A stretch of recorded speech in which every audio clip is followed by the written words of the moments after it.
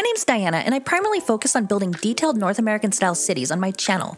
And I'm partnering with Paradox Interactive to show you how to integrate a few key signature buildings with zone commercial and parking to create an authentic suburban shopping district in City Skylines II. The reality of urban planning in much of North America looks a little like this. Wide boulevards lined with primarily auto-oriented uses, combining a high-speed thoroughfare with a bustling commercial street, affectionately known as a strode. When planning commercial districts, location is key. We want to place them in high-traffic areas, such as where two long-distance highways meet. This will maximize the efficiency and sales of goods in your zones. I typically like to level out a flat pad of land to work with and create a main intersection with both arterial roads connecting to the highways and the rest of the city. This intersection will be the focus of activity and where we place our signature buildings. I'll start with the one-stop station, as gas stations are usually located at busy corners near highways with lots of vehicle traffic. We also have the food station, which looks a lot like a typical American strip mall. Great for a location like this. Although technically a European-themed building, the marketplace resembles your average suburban grocery store, and this corner lot is prime real estate to feed a hungry populace. On the last corner, we have the Auto Center, the premier place to purchase a new car. All of these buildings have commercial functionality and are unlocked when you zone a certain amount of various commercial types. This is a busy area with a lot of cars, so we need to provide those cars with ample parking. On-street parking on such a high-speed corridor is typically unsafe, so we build large lots instead. And behind them, we create access roads into the commercial districts we will zone fronting the parking lots. This provides added convenience to your city's motorists.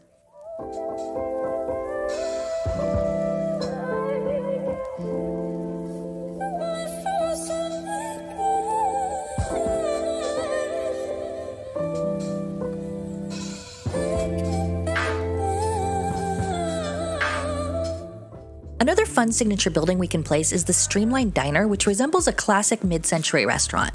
Perfect to give a little historic flair to the area, as this urban design form was pioneered in post-World War II North America, when private vehicle usage became ubiquitous.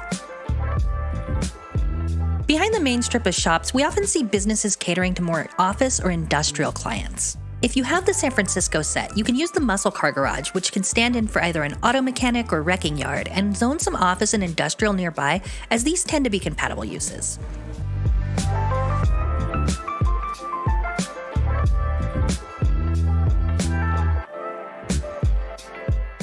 Another extremely busy and valued piece of real estate is right by the highway interchange. Fashion Square, a luxurious shopping mall, is an excellent choice to populate this sought-after parcel of land.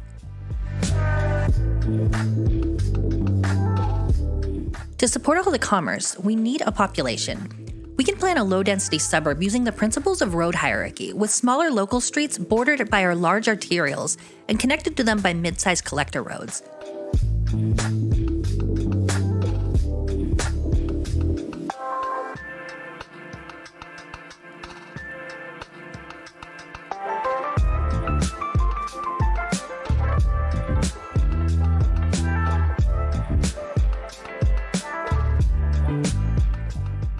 Many suburban neighborhoods are anchored by elementary schools, so we'll place one in the middle here and zone the rest residential except for a few key commercial zones along the main roads.